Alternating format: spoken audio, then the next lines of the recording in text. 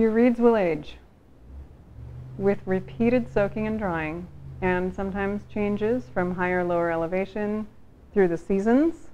As your relative humidity goes up and down, the cane will contract dramatically. This will affect how your reed plays. There are some really basic things that you can do to counteract the effects of contracting cane.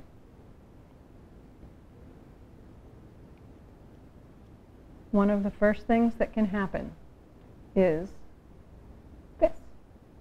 The wrap on the end of your reed will seem loose, almost like it could come right off the end.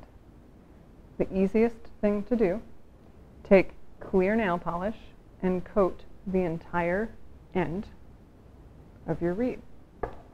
We're going to go right from the second wire all the way to the end of your tube.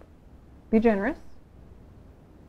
You might want to do this over a paper towel.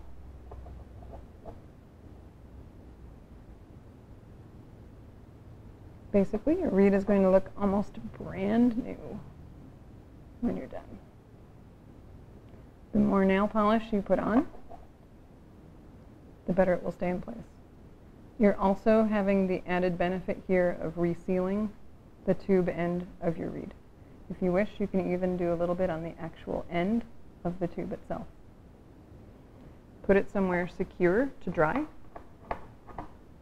Let it dry completely. You can see how it's very wet right now.